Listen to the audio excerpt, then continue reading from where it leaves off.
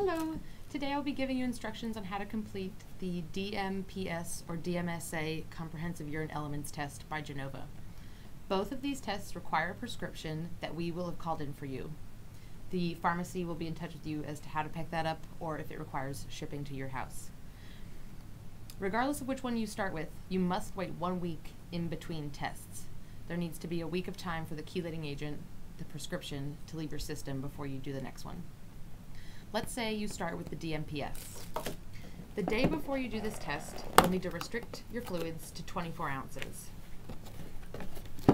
Then, the next morning, you will wake up and discard the first morning urine. You will then take the DMPS prescription, and that will begin the test. At that point in time, you will then collect all your urine for the next 6 to 8 hour period in this blue jug.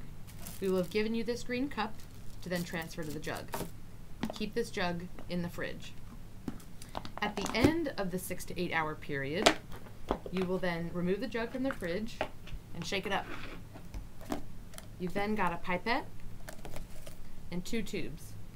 You will transfer from the big blue jug into the tubes using the pipette. Be sure to put your name, date of birth, and date of time of collection on the tubes.